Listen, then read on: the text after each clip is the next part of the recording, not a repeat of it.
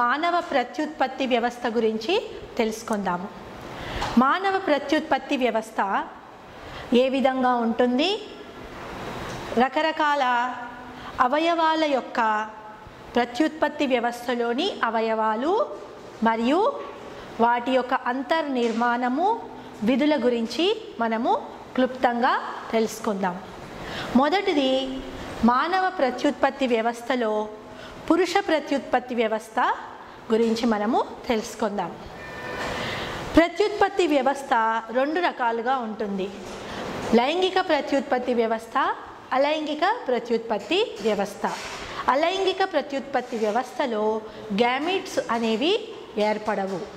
అదే లైంగిక ప్రత్యుత్పత్తి వ్యవస్థలో గ్యామీట్లు అనేవి ఏర్పడతాయి. స్త్రీలలో అయితే స్త్రీ గ్యామీట్లు, పురుషులలో అయితే పురుష గ్యామీట్లను విడుదల చేస్తాయి. ఈ ప్రాసెస్ను, ఈ ప్రక్రియను మనము గ్యామిటోజెనెసిస్ అని అంటారు.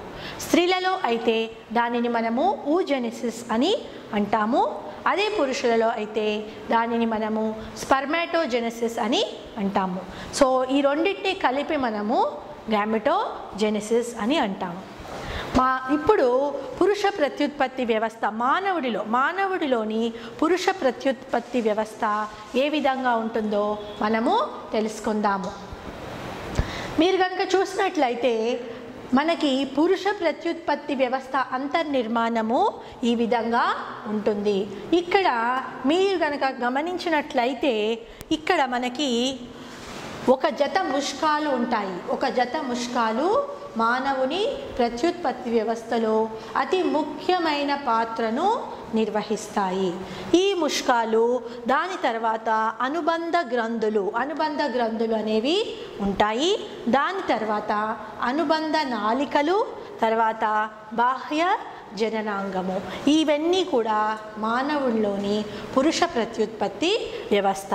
మీరు కనుక గమనించినట్లయితే ఇక్కడ ఈ పురుష ప్రత్యుత్పత్తి వ్యవస్థ అంతర్నిర్మాణము ఈ విధంగా ఉంటుంది. ఇక్కడ మూత్రాశయము ఉంటుంది. ఇది ఏ విధంగా ఉంటుందంటే మూత్రనాళముతో ఇది ఉంటుంది. మూత్రాశయము, మూత్రనాళము, శుక్రవాహికలన్నీ కూడా వెళ్ళి ఎపిడైడమిస్లోనికి కలుస్తాయి. ఈ శుక్రవాహికలన్నీ కలిసి ఎపిడైడమిస్లోనికి చేరుతాయి. ఇక్కడ ఎపిడైడమిస్ అనేది ఇది అనుబంధ గ్రంథులు.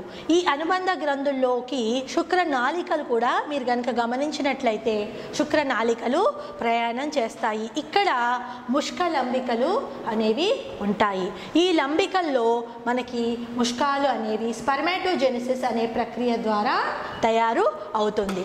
ఇది కనుక గమనించినట్లయితే మీరు ఇక్కడ మూత్రాశయం కింద శుక్రాశయాలు ఉంటాయి. అవి పురుష గ్రంథుల్లోనికి తెరుచుకుంటాయి.